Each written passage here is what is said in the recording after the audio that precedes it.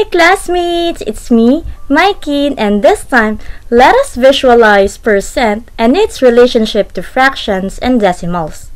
By the way, it will be really helpful if you're already familiar with the concepts of fractions and decimals. If not, then don't worry because I'm gonna leave some links in our description box. You can review them first. Anyway, just an important reminder for everyone. If you can dream it, you can do it. And if you see ads, please don't skip it. Ready?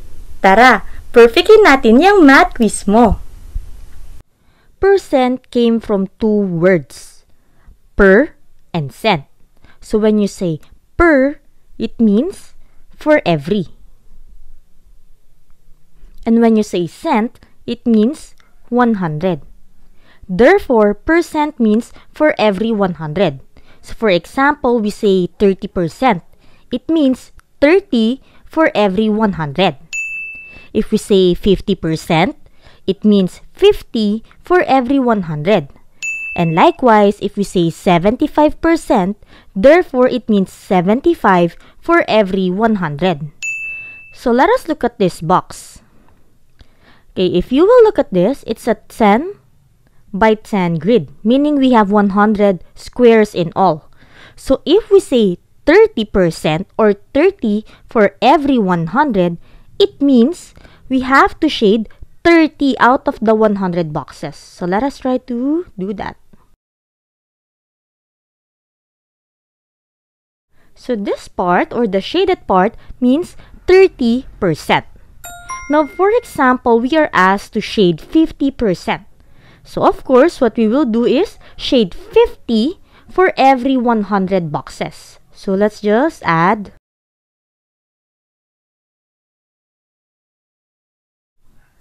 Now let's say you're asked to shade or show 75%.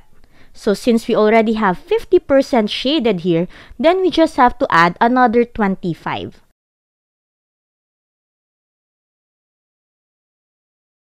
This one now shows 75% or 75 shaded boxes for every 100 boxes.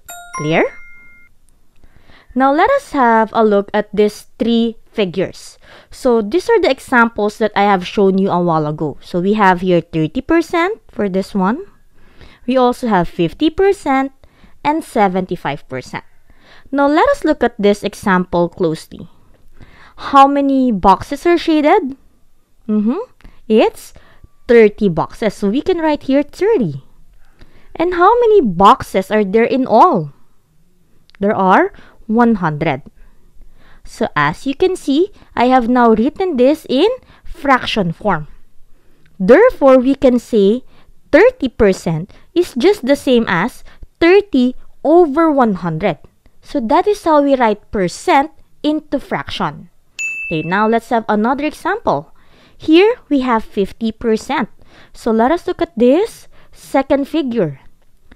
Now remember, the numerator stands for the shaded part. So how many shaded parts are here? How many boxes? Yes, we have 50 boxes. And how many boxes do we have in all? 100. So therefore, we can now say that 50% is just the same as 50 over 100. Do you notice any patterns now? Let's see if you're correct. Now let's look at the third example.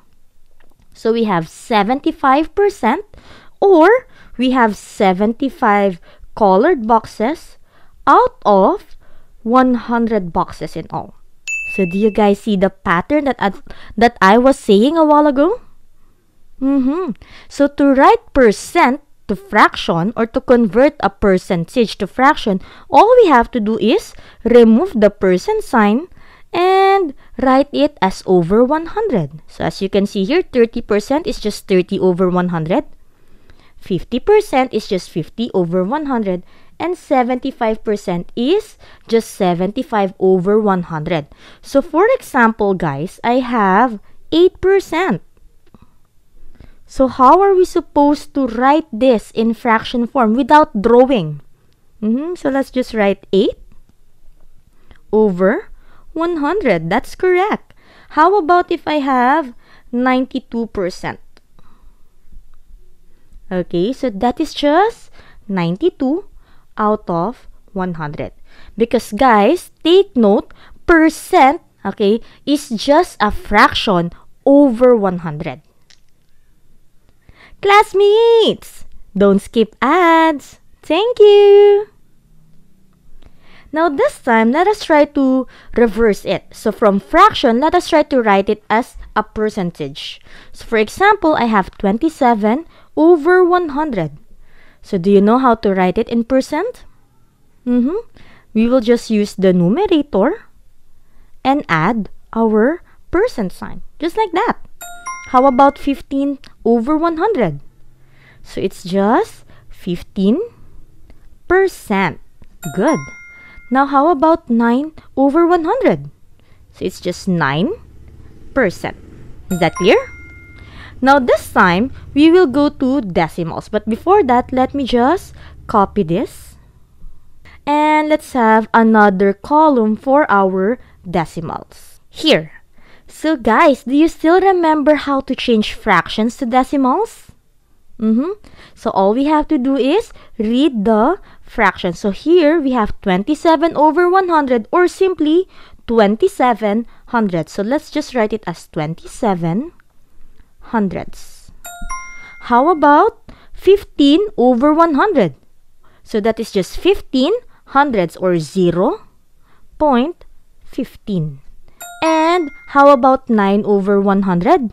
So that is 9 hundredths or 0.09. Now let us have our percent column. Do you notice any patterns on how to change decimal to percent? Notice we just moved the decimal point 2 places to the right and attach the percent sign, and that is already our percent. So 0.27 is just 27%. Same. 15 hundredths or 0.15 is just the same as 15%. And similarly, 9 hundredths or 0.09 is just 9%. So this time, let us try to write from percent to fraction and from percent to decimal. So again, here we have 93%.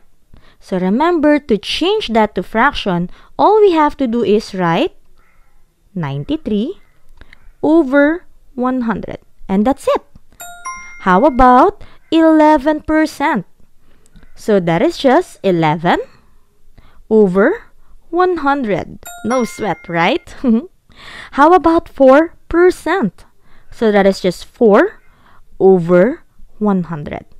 Did you get the same answers too? Great. Now this time, let us try changing from percent to decimal. So all we have to do, guys, take note, a while ago we moved to the right. Okay, 2 decimal places to the right because we are changing from decimal to percent.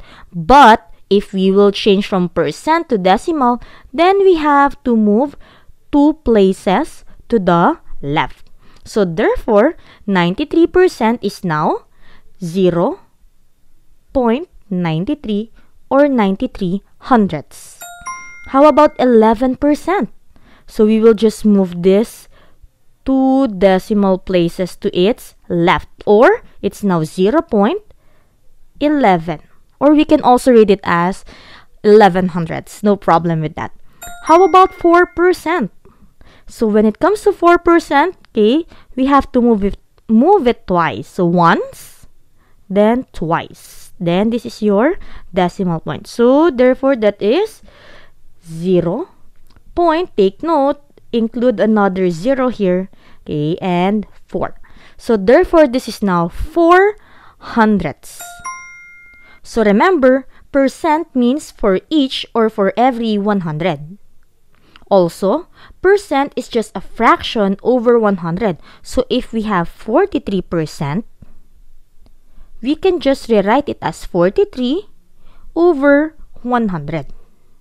And finally, to change percent to decimal, all we have to do is move the decimal point 2 places to the left. So again, if we have 43%, then all we have to do is move it 2 times to the left. That's 1 and 2. Therefore, our decimal is 0.43 or 43 hundredths. Try it! Rewrite 17% as a fraction and as a decimal. If you know the correct answer, comment down below. I hope you learned a lot from our topic today. Again, this is your classmate Mykene saying, add love, subtract hate, hit like, and subscribe to our channel. Bye!